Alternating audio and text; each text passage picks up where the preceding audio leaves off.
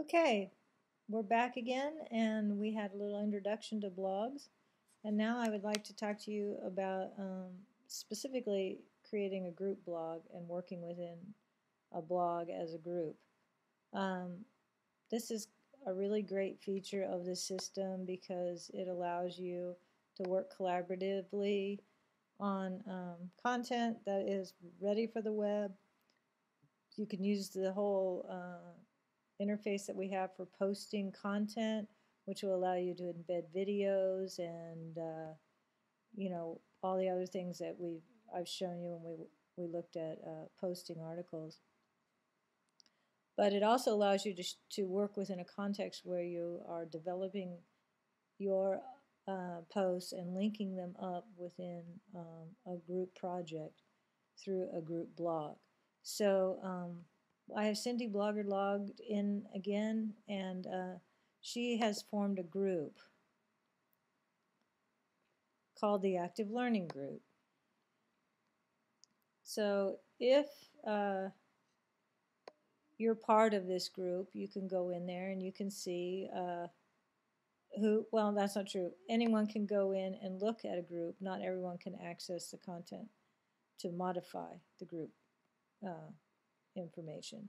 So this group has 3 members. It has Cindy Blogger as the administrator, and then there's 2 group moderators. When you form a group, you have the option to create a blog.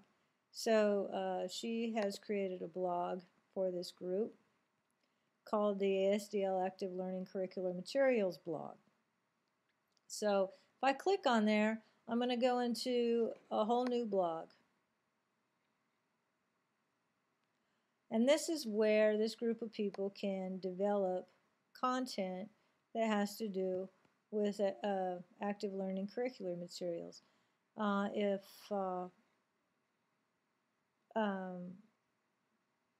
you decided to, add more categories and more content, links to those would appear here.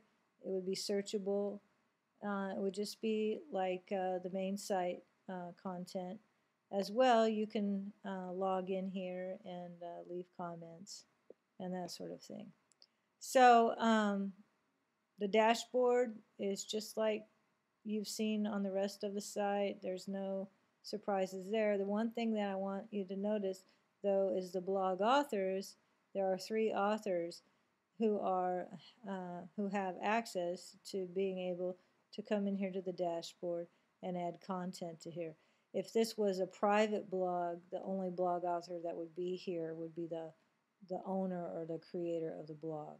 So this is a group blog, and the way you know is that when you come in here, there's more than one user who can add content and publish content on this blog.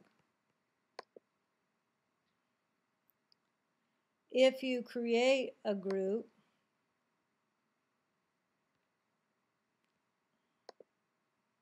with a blog and you are the editor or the owner of the group, you'll notice that you have an administrator link here. Other members in this group do not have this admin link. Only the person who created the group has it. And so you can edit this content here if you want that to be saved. You can edit your group settings.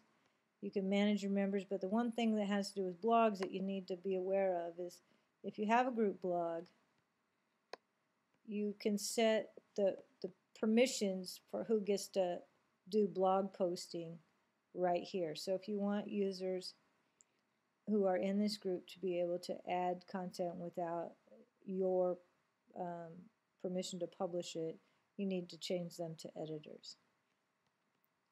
So that's the group blog. It's a little bit different because you have more than one user, and then you have, a leader of the blog and of the group. So I hope everyone will go out and form a group and start blogging and have a bunch of content to share. Thanks.